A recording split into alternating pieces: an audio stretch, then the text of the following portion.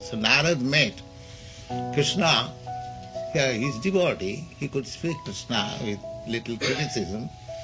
My dear sir, Krishna, by becoming your devotee, the Pandavas are very happy.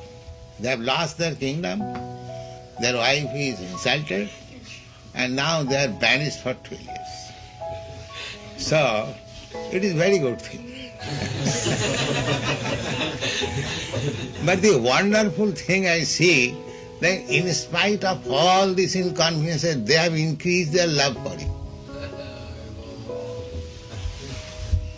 So Narada is astonished. What kind of hypnotism you do, I do not know. In spite of being placed in so much inconveniences, their love for you has increased. That is the position of Pandava. This is Krishna consciousness.